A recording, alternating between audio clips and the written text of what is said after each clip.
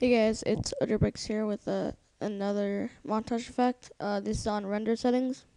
Um, but yeah, first of all, I'll just control C this. Hold on. Go to new, and these are my settings I use. So template, uh, yeah, custom 1280 by 720, and make sure it's around 60 FPS. But that doesn't really matter. Pixel aspect ratio, I think that's 10,000 or 1 square, whatever. Frames per second, I use 29 because YouTube uploads it 30, so it doesn't really matter. But if you want to do it at 50, that's alright. Full resolution, pixel format 8, and full resolution render quality best. Motion blur type, Gaussian, and audio is just one pause the video and just, but yeah, that's about it. And now press OK. If I just paste that.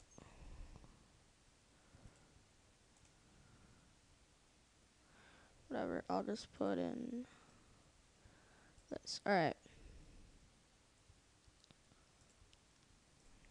Alright. So then highlight what you want to render and just click on render as, or you go to file render as. And here's just a montage I'm working on, but I'm not going to save it here. But you want to make sure it's at main concept avc slash AC MP4. Go to custom and name it whatever you want so you don't have to do it all the time. So the width is just go to custom frame rate and 1280 by 720. Profile baseline and frame rate 60.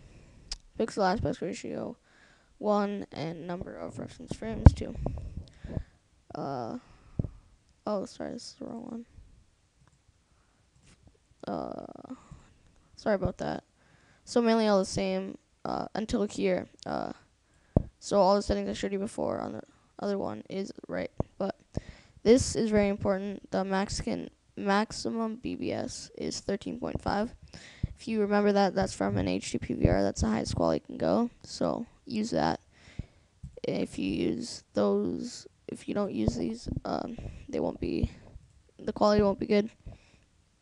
Video render quality is best, and just leave that. I don't know what that is, and press OK, and you click save to render it. But yeah, that's about it. Next will be After Effects settings, and then next week will just be on effects. This week's just about render settings. Sorry about that. But yeah, that's the video. Subscribe, comment, and bye.